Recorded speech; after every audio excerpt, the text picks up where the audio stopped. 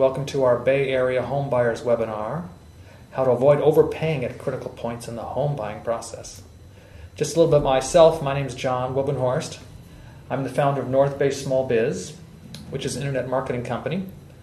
And I started that about 5 years ago. Before I started that, I was a real estate agent myself on the East Coast for 25 years.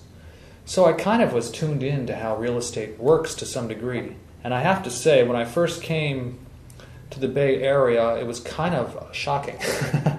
So you probably, if you've been involved at all in the real estate process, you know some of these issues. There's sky-high prices. How do you deal with multiple offers? If you get a loan, how can you hopefully lock in the best rate? What type of loan is best? There's FHA, there's conventional. You know, what kind of down payment do I need? There's a way to get that down payment lower. What are up-and-coming areas? How do you deal with inspections? How do you balance buying and selling a home at the same time? And there's even some properties you can't even get conventional financing for. What do you do in those situations? So basically, the long and short of it is, Bay Area real estate is a jungle.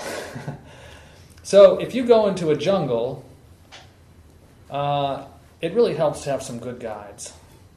And I have to say, you know, being that I was in real estate on the East Coast, I sort of had my eye out, you know, for just because, you know, I was used to helping people for 25 years buy houses, and I still sort of help people. People ask me opinions because they know I know something about it. And I said, well, you know, you don't want to venture into the jungle without some time-tested superheroes. And I have to say, through some business networking, I met two people who are, I would classify them as superheroes. Okay, maybe that's a little extreme, but basically these are people who have been in the jungle, and they've been there on the ground, because that really is, you know, being in the trenches, as they say, and being through. So there's two people. One of them is Kerri Naslund with Mason-McDuffie, Better Home and Garden Real Estate in Berkeley, and she's a really fantastic real estate agent. And there's Vic Joshi with C2 Financial, a mortgage consultant. So they've been very kind to come on the webinar today and to help us navigate through the jungle.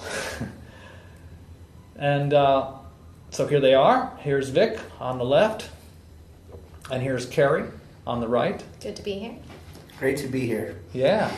And of course, don't take my word for it. I recommend to people, if you have a chance, go on the internet, just put Kerri Naslund Realtor Reviews, and just go into Google and boom, or go.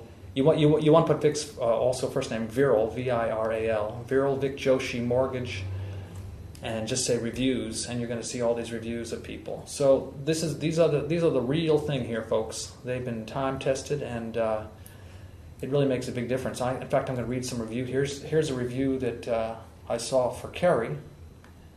And here's one. I had a great experience buying my first home. Kerri, Susan, and the team are awesome.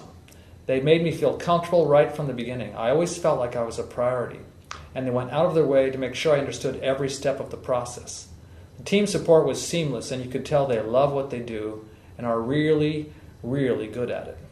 They're very attentive, patient, extremely knowledgeable, smart negotiators, and super nice. I loved working with them, and if I could, I'd give them 10 stars. Thank you, Kerri and Susan. So if you want to read some more reviews like that, go on the internet.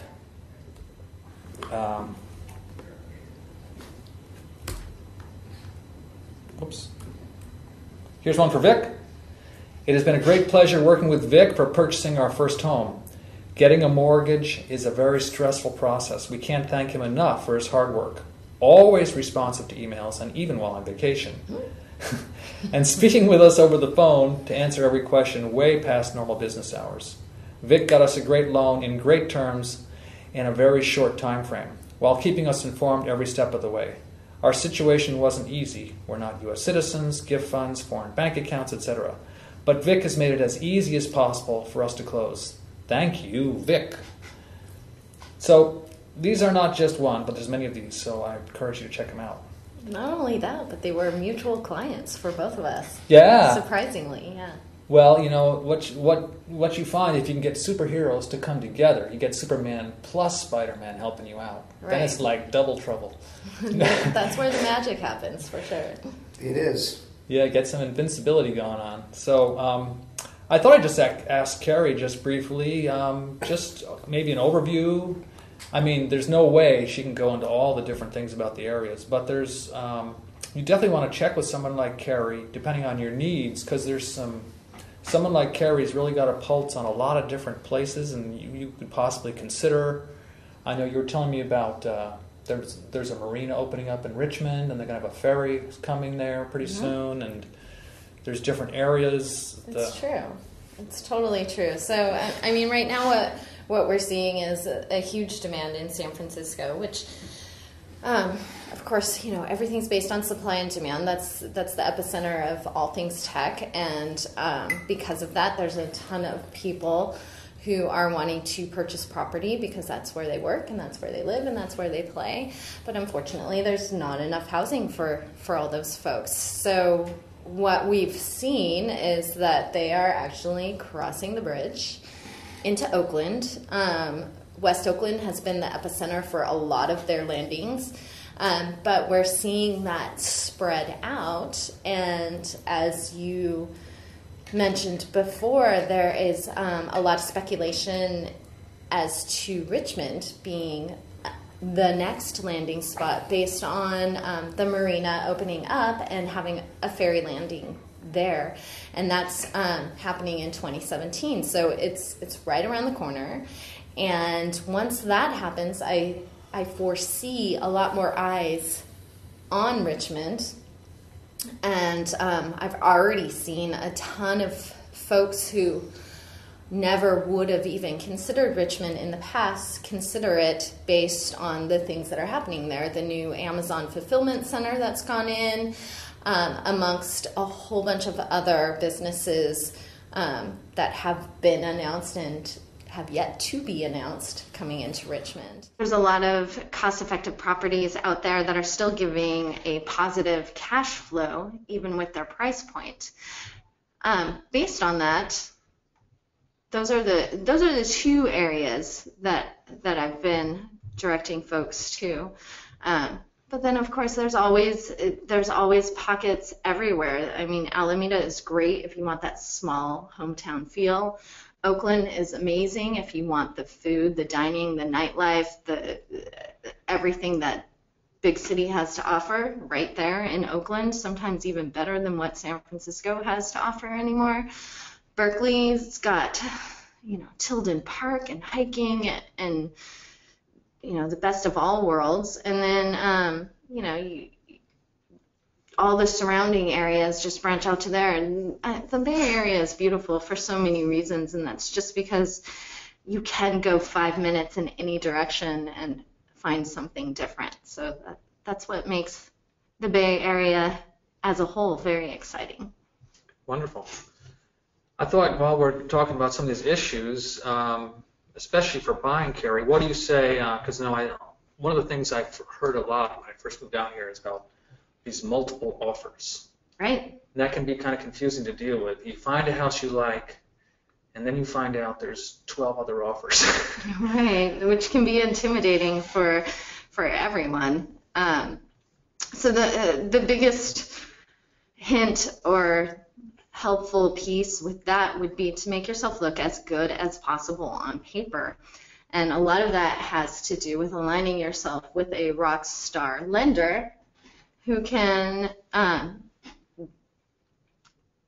comply with extremely competitive and attractive terms. And fortunately, I've aligned myself with Vic in many of these multiple offer situations, and the terms that he's able to offer as far as appraisal, loan, contingency periods, and close-up escrow times are competitive with cash.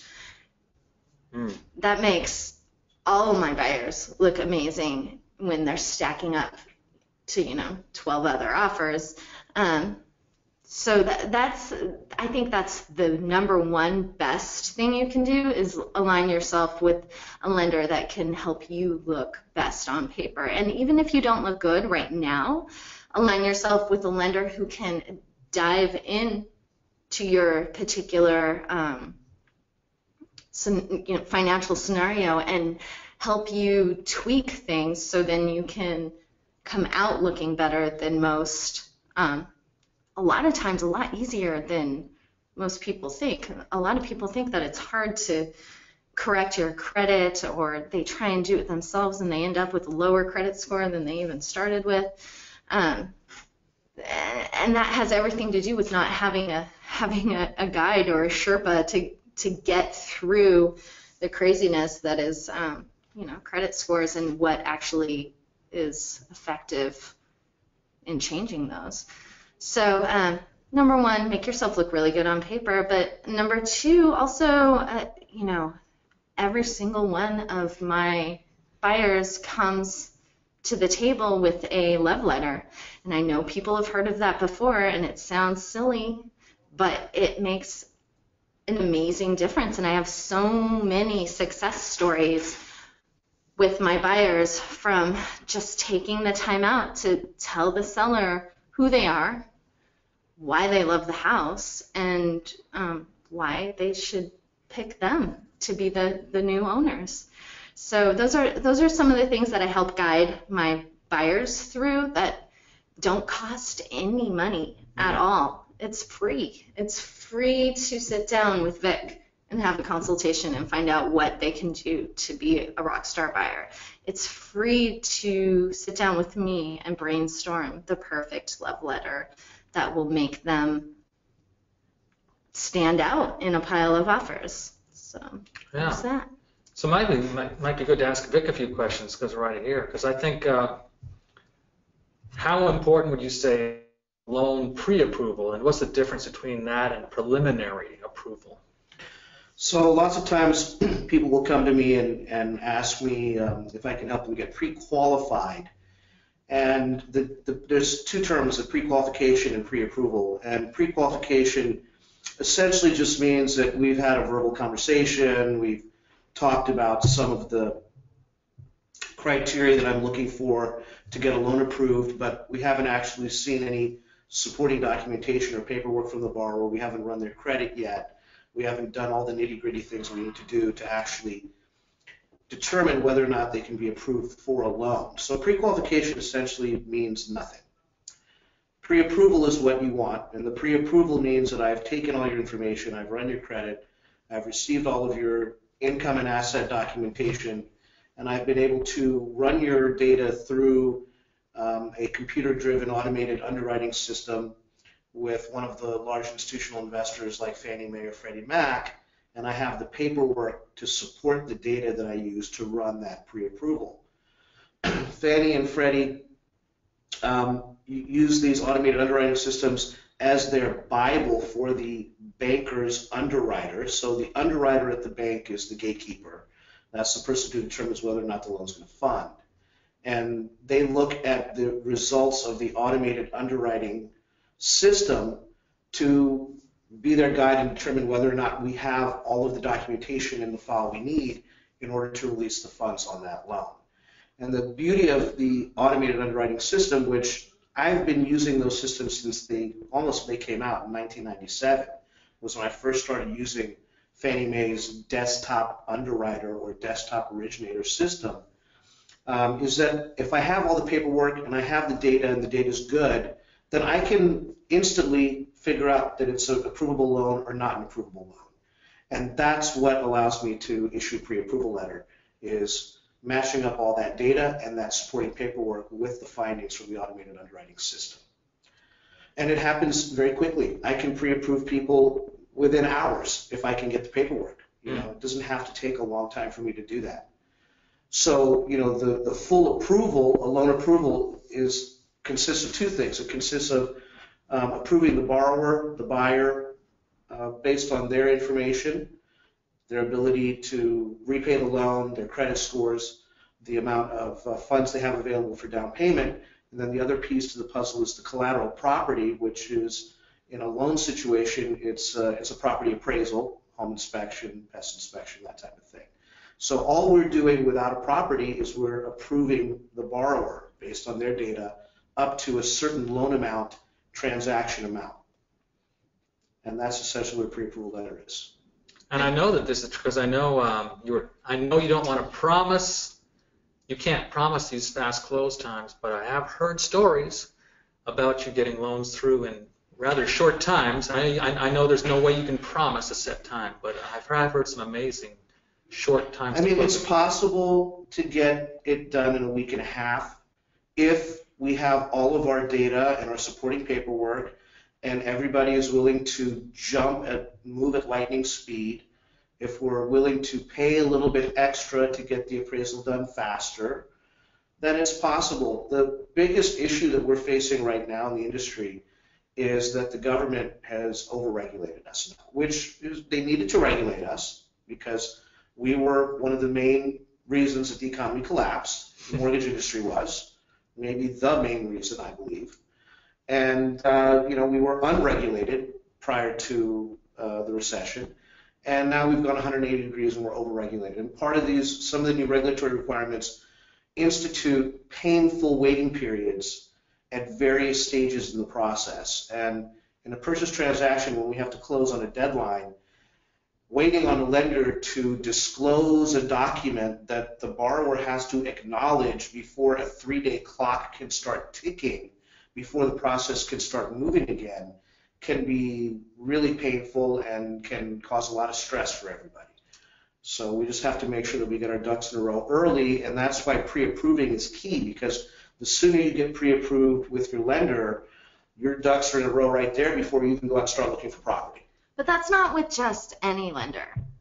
You have to understand that if you go to some of the big box banks, they're going to give you a pre-approval without actually scrutinizing the file, and therefore there's going to be problems, and that's why they can't close as quickly and why issues do come up. And this is primarily the reason why I align myself with Vic, is because he essentially pre-underwrites every file prior to us even going shopping, which is huge in the eyes of the seller and the agent who's representing and coaching the seller into what offer to choose, because Vic's going to give them a call before they even look at our offer to explain that his buyers are completely ready to go, and that's why we can commit to some amazing short time periods, which are competitive with cash buyers. Wow, that's amazing. Yeah, what I learned is that from Vic, I learned that some of these loans are like a factory. It's like there's the sales team, and they're out there pitching. We're the big blah blah blah bank, and we have this big name and everything, and we're big and great. And then when you sign up, then you're passed on to this back office people, and the loan officer's not really involved anymore. You're passed off to some back office people who may or may not even be in relationship with you. And then what I saw different when I came over to your office and I was visiting, it's like you were the one talking to the people at the front end, you could say the salesperson, but then you were also involved in every detail. You knew exactly the process. So it's a lot more involvement, but because of that, it seems like you can get much better results. Well, it's just not an assembly line process. I started my career working in that type of fashion, assembly line system, and the problem with that is that you don't know how loans work, you don't know how they close, you don't know what is needed to make a loan. You're put out there as a loan officer, and your entire job is to just take loan applications in the front door. And what happens is they take them in the front door, they throw them in the back office, and they throw them against the wall and see which ones stick. Because the big banks, and in that sales model, it's a numbers game for them. They spend all their money on their marketing machine, to get loan applications in the front door, and if they close a certain percentage of them, then fine. And if they don't care, because a bank has no fiduciary responsibility to their clients. They can lend or not lend to them anytime they want. And they can pull the plug anytime they want as well. And when that happens with a bank, you're stuck, without any place to go, because they're only lending their money. I have 100 different lenders, and I'm going to figure out early on what the issues of the loan are. There are two tenets that I work under. Number one, mortgage lending makes zero common sense. It's a series of arbitrary rules and guidelines that risk managers publish that the underwriter follows. And the Number two, the bank's underwriter's job is to kill your loan. Banks are not in the business of making loans, they're in the business of killing loans. And so if the underwriter can't figure out a way to kill your loan, then you may get a loan. And so I'm looking at it from that perspective, from the underwriter's perspective. Do I have everything in this loan packet? After taking the sale, after taking that application, now the next step is, do I have everything in this loan packet documentation-wise to support the underwriting requirements? And before that loan packet even gets to the lender, we've already mapped out the entire loan. We don't want the underwriter to do any thinking. We've mapped it all out for them, so all they have to do is check boxes. When our loans go in to the bank, and we have relationships, strong relationships with various banks that we build up over the course of years. In some cases, I have a 10-year relationship with some of these lenders, reps that are my counterpoint on the banking side. When the underwriter sees my loan come in, it goes to the top of the stack because they know that's an easy one that they can just get off of their pipeline and move on to some of these other more difficult loans where people didn't do their homework and didn't map out their loan. And so our loans go through faster, and then at the same time, we have very minimal conditions. We don't get conditioned for a lot of paperwork over and over again. You hear these nightmares from people where, their loan officer at a big bank kept calling them over and over again for different things and new things after they delivered the documents. They wanted more and more and more. We get loans that go in sometimes and go straight through underwriting without a single condition from the borrower. It's just, here's your approval, and we're just waiting for an appraisal. And that's it. We get calls from underwriters who call us to thank us about how clean our files are and they just love working with us because we make their lives super easy. Wow. Yeah. That's some superhero action right there. But it's just planning. Be prepared. But I think people just seem to think a loan is a loan, and it's really a different process. And that difference in the process makes a difference. It's huge. It's huge. Kerri, I want to go back to you about some complications also, because I know a lot of people, of course, it's many different buyers. Some buyers already have a home, and they would like to move, but I think they have this issue sometimes. I don't know what I can get for my house. If I can get enough for my house, then I'd move, but it seems like such an ordeal to go through that. I got to go through 6 months of doing that, and then it's not enough time. But you were telling me something. You can test out selling your house first in a couple of weeks, perhaps, and then they're not locked in for a long 6-month contract. And then at the same time, how do you deal with some of those issues so people are selling their house and then they can buy the next one and hopefully they're not homeless in between?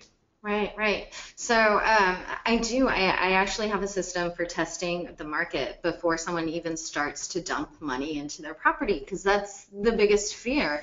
I'm about to put my property on the market. I got to spend $30,000 on all these issues, getting everything prettied up. And how do I even know my property is going to sell for the amount that I need to move to the next place?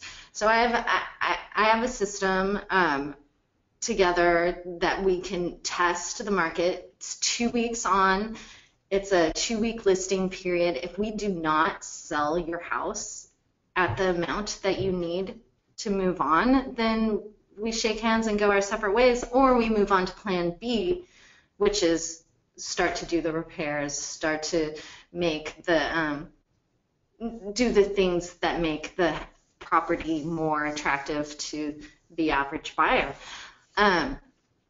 And that actually comes with even a lower commission rate, and I could speak 45 minutes on that process right now, but I'm not going to even get into it. But there is a way to test the market to make sure that no one's jumping into something that's not going to produce the results that they need.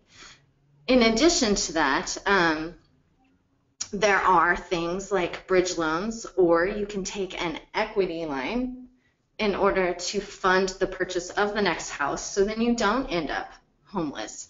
And yeah, once you take the equity line or the bridge loan, you're a little locked in at that point, so there's no testing the market after that. But at least you know where you're going, and at least you know that you're not couch surfing after the sale period. And there's also situations where we can negotiate a seller rent back from the buyer who has purchased the house. So let's say that the property closes, but you need 2 months to get it together to get into that next property, or even find that next property. That's available and that's negotiable, and there is that option there. Sometimes that's the best option for folks. Well, that's what I like about our superheroes. They're able to think outside the box. And that makes a big difference, because these little details, especially I think when you're dealing in the Bay Area, everything's so high priced, an extra 0.25% on that loan when you're talking an $800,000 mortgage can be quite a difference over the course of 30 years. And in fact, I wanted to ask Vic another question about some of these loan options, because I know there's FHA, there's government, there's VA, and some people think, of course, 20% is kind of a standard in some ways, but 20% on 800,000 is a bit of change. Some people might want to spend less than that. I've heard of these 80-10-10 things. So maybe you can talk a little bit about different loans that are a possibility and what might be appropriate for different people. Yeah, I mean, I could talk about this for hours probably. But just to break it down real quick, there's 2 basic categories of loan types. There's your conventional lending, which is comprised of government-sponsored enterprises or entities like Fannie Mae, Freddie Mac. You've got your government, what we call government loans, which are FHA and VA, so Federal Housing Administration, Veterans Administration. Those are more the conventional lending options. And then you've got your, and those options conform to various types of government underwriting. Then you've got your non-conforming and your non-conventional options. So non-conforming just simply means jumbo. People have heard that terminology. A jumbo loan, it brings up the idea that the loan amount is large. And yes, it is large because it's larger than the loan limits that exist for the conforming conventional loans. And then there's non-conventional financing, which is all this other weird stuff, which I'm not going to get into. But really we're looking at the conforming and the non-conforming loan types. And when you get into those higher loan types, those jumbo loans, the down payment requirements are greater because the lenders who are lending those jumbo loans are not backed by the government. Those are institutional banks, individual lenders. They're lending their own portfolio of money, and they're sitting on that money. They're collecting the interest for themselves. They're not necessarily able to sell that loan in the secondary market and recover their capital to do something else with it. So because of that, their lending guidelines are more strict and the requirements for down payment are greater. But when we get into the conventional and government type loans, there are options where you can do 1% down. There are ways to do almost 0% down regularly. There are 0 down options for veterans. There are 0 down options for properties that are in designated rural areas. But you can go and get it all the way down to like 1% right now if you want to. There's a standard 3% Fannie Mae program, and FHA's standard minimum down payment is 3.5%. And then there are down payment assistance programs that are out there that allow you to get a forgivable second mortgage or a silent second mortgage, something that sits behind that first mortgage that bridges the gap. So if you only really have 1% for the down, you can do it. So yeah, 20% is not necessary, but 20% gets you out of the private mortgage insurance. So that's the issue that most people hear about is PMI. So mortgage insurance is a requirement with a lender anytime. The rule of thumb is if the loan balance starting out is greater than 80% of the purchase price, in other words, 20% down, 80% loan, if it's greater than that, loan amount goes higher than that, then there's private mortgage insurance. And that private mortgage insurance adds to your monthly mortgage payments. And it doesn't help the borrower, it helps the bank. If the borrower misses a payment, then the insurance company pays 1/3 of that payment to the bank. And so we're trying to figure out strategies to get out of mortgage insurance. And one of those strategies is to chop up the loan into 2 pieces. And if you have 2 loans where neither loan is greater than 80% of the purchase price, that circumvents the rule of PMI. Right now, you still need 10% down because getting a second mortgage to go greater than 90% loan compared to the value to the property price is that product doesn't seem to exist yet in the market. It used to exist where you could do 2 loans, 80% first mortgage, 20% second mortgage, 0 down, one of the loan products that helped push us into the recession. And now you need to come up with at least 10% down to avoid PMI, private mortgage insurance, and you would do a first mortgage 80%, second mortgage 10% of the sales price, 10% down. We call that 80-10-10. So there's lots of different options and strategies. We have to look at, what the borrower can afford to pay, what are the prices that we're looking at. Property types sometimes come into play, condo versus single-family residence, multi-unit residential, 1 to 4 unit residential. You've got greater down payment requirements, and you can't circumvent some of this stuff. So, everyone's situation is unique. We'll just match them up with the solution that may work for them. We still have those FHA 203K, you can fix up the house? They do have a 203K renovation loan that you can fix up. But I found those to be very difficult. They want so much red tape. And you got to go through all the counseling. You've got to go through all the counseling. You've got to get a HUD-approved contractor. Yeah, not only contractor, but you've got to work with an actual HUD-approved consultant. A HUD consultant will come in on your project and help you work through. You've got to get, your plans and permits. There's a lot of steps to do, but it could be a really killer program for people who are trying to come in and buy a property that's in such disrepair that you can't get a conventional loan for it. That might be the only way to get it done. Right. But the big problem is that most sellers and their agents know that there's a lot of hoops that need to be jumped through in order to get those loans completed, and so if they can avoid them, they do at any cost. So that would be more of a situation where it was possibly friends selling a property to another friend that was in disrepair, or more of an off-market insider deal, because the majority of the properties that are on the market in that kind of disrepair at a price point that makes sense to fix them up are being swooped up with cash. Right. Well, that's the thing. You have all these ideas. You want to check it with your superheroes. Right. Well, that's the main thing.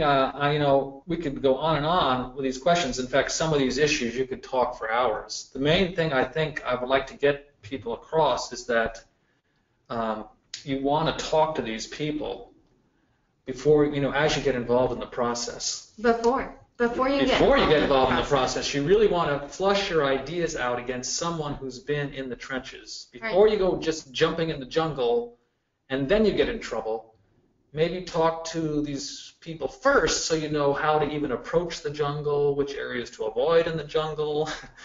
What kind of supplies you need to get through the jungle. These animals can jump out and bite you, and they can hurt. But some of those animals might be your friend.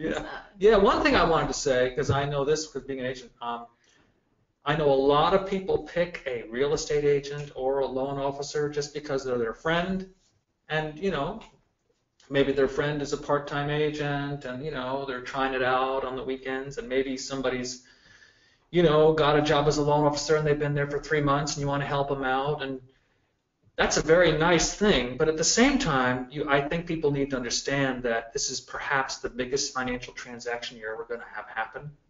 So just as an analogy, let's say you needed brain surgery, God forbid, would you just do it with a friend because they read a couple of biology books, or I'm being a little extreme here, but what I'm saying is you'd want to go out and get the absolute best brain surgeon if you ever had to have something like that happen. So what I just encourage people, it's a good intention to help your friends. In fact, maybe your friends could refer them and they can still get a referral fee, Sure. So there's a way to get them involved without you having, because really it could ultimately hurt your friendship, because if you find out later that really by using your friend, you might have cost yourself a couple $100,000. It kind of could spoil the relationship. So I really, just think about this major transaction you're doing. And one thing I really respect about Vic and Kerri is they'll take time talking to you and walking you through the whole process. For free? Answering your questions. That's true. Vic always says,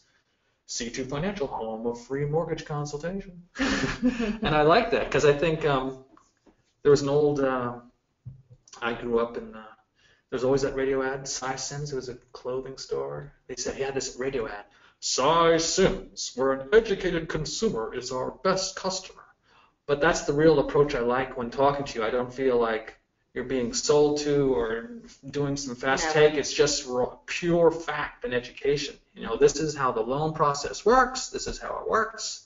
And this is how the selling process works. But what I like also is the out of the box. Like this whole thing about testing for 2 weeks, you know, find out what your home's worth. You've had some surprises there, haven't you? People have thought their house wasn't worth as much, and then Absolutely. It turns out. Right. And had they spent a ton of money readying their property for sale, it would have been a bitter pill to swallow. This way, they were able to take their next steps knowing exactly what the market would bear. And, you know, you can go to Zillow all day long, but your property is only worth what someone's willing to pay for it. So that is the true test. And especially in the Bay Area, you might be pleasantly surprised, right? Absolutely. And more times than not, you're pleasantly surprised, you know, multiple offers. And then, yeah. Well, I think we've taken some time here, and really, any of these subjects we could probably dive into for hours, but I just wanted to give people a taste today of what I've come to feel about these, our two experts. And anything special you want to say about first-time home buyers?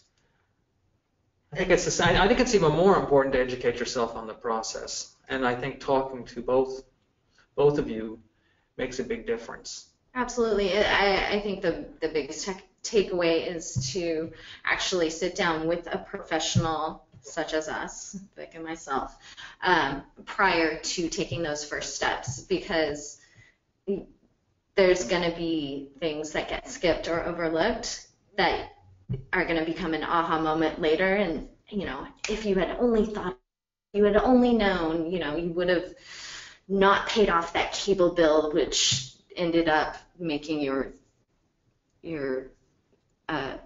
APR, I mean, your credit score go up right. Because it opened up, you know, a year's worth of defaults or anything like that. There's just little things that people try and DIY because they read something on the internet and think, oh, okay, I'm gonna start here and then I'll call someone when I'm really ready. No. You'll never get really ready until you actually sit down with someone and put together a solid game plan. Well, yeah, and the issue again, and I can't emphasize this enough, is that mortgage lending makes zero common sense. And I have a huge book of business with the University of California. I work with some of the smartest people on the planet, professors, and they try to apply their common sense to this, and it doesn't work.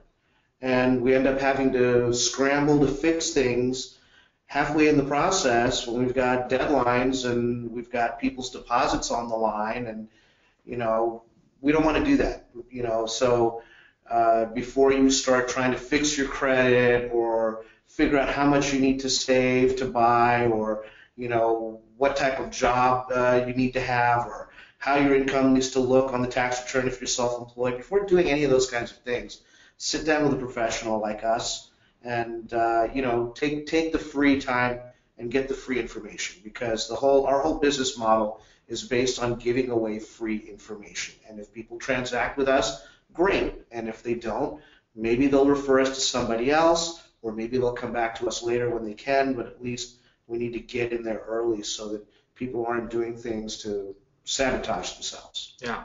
You know. So here's the contact information. Vic Joshi. The best number to call you is 510-655-2868. Is that right? Yep. And you can email Viral at vicjoshi.com, VIRAL at VICJOSHI.com. And Kerri can be reached at 510-409-4966. Correct. And Kerri Naslund at gmail.com. Ooh, there's a typo there. Oh, Naslund. Oh, okay. Naslun as in Nancy. D. Correct. Yeah, so Kerri, I'm taking advantage of our superheroes here. And the nice thing, I think, too, is that when you get them working together, then you've really got the dynamic duo on your side. Well, yeah, and it's been working so well that I pretty much refer every home buyer that I have to Kerri, because I know that she just dominates what she does. And I have people who have felt like they wouldn't be able to compete in this market, and I've told them that that's nonsense, that they have to talk to Kerri first, and as soon as they get with Kerri, they pretty much get into contract really quickly, and then I'm able to do my magic and make the deal happen. And magic is exactly a correct way to describe what Vic does, and that's what makes this duo an amazing power to be reckoned with, because we just we do some amazing things for our clients. Okay, well, that's all the time we have for now, but I do encourage you to get involved, call them up, and get your free information. And thank you very much for coming today. Thank you for putting this together, John. Okay. Appreciate it. All right, we'll talk soon.